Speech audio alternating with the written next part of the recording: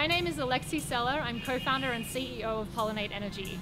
5 years ago, my co-founding team and I came across thousands of families living in shanty slums in India's major cities, and they were still burning kerosene lamps at home. Now, kerosene is expensive, it releases toxic fumes in the home, and it's not actually providing enough light to work under, do chores, or to read and study.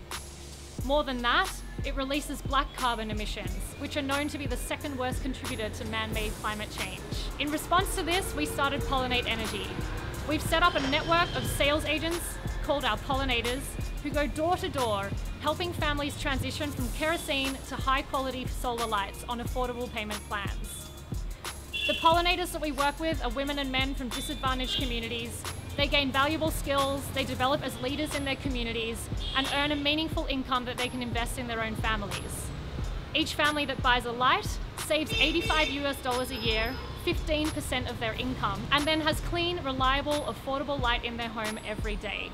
Over the past 5 years, our pollinators across India and Nepal have reached 100,000 families with these clean energy products. That's saving 300,000 tons of carbon emissions every year, which is equivalent to 60,000 cars off the road.